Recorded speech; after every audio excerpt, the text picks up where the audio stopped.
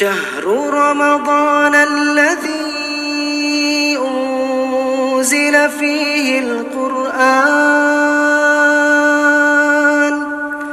هدى للناس وبينات من الهدى والفرقان فمن شهد منكم الشهر فليصم. Assalamu alaikum wa rahmatullahi wa barakatuh. How to make young people interested in engaging in social work. We as human beings are gregarious individuals. We are part of the ummati of Nabi sallallahu alaihi wasallam, and we are part of this humanity. And it is very, very important to understand that if you want to leave a legacy, you got to improve the quality of life. There are those that are more fortunate than you, and there are millions more that are less fortunate than you are. What is important? I will suggest 5 ways in which you could engage young people. You need to call them together for a meeting. And do not sermonize or pontificate or lecture to them. Ask them, if you look around the society, what do you think the needs are? Allow them to workshop it.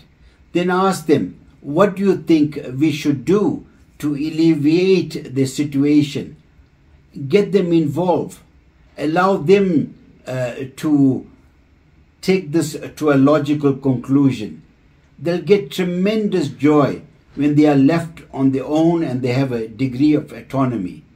The second important thing, and it's not necessarily in that order, is to speak about this beautiful example, Nabi sallallahu alaihi wasallam and the prophets and the Sahaba. What they did, how did they spend the time? You know, none of them ever spoke about donor fatigue. And in the end, do we not want people to pray for you?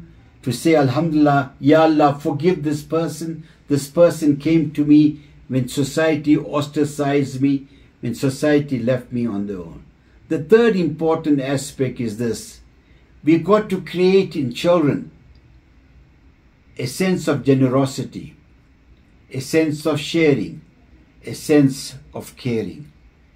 Initially, it is done extrinsically, afterwards it's done intrinsically, where they themselves have a tremendous joy. The fourth thing is this. Allow them to shadow someone that is involved in community work. Mentor him. Mentor the children. Do some research. Ask them to do some research and ask them to give feedback. Last but not least, very importantly, this is a very, very critical point. In the end, we got to understand it is only through Allah's mercy that we will attain Jannah. And that mercy can be manifested in people that you have helped, lifting up their hand and saying, Ya Allah, forgive him. He gave me hope. Forgive him. He made a difference to my life. This is Edris Khamissa saying, Assalamu alaikum wa rahmatullahi wa barakatuh.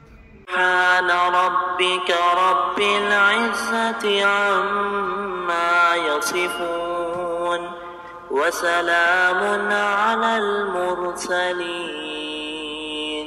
والحمد لله رب العالمين.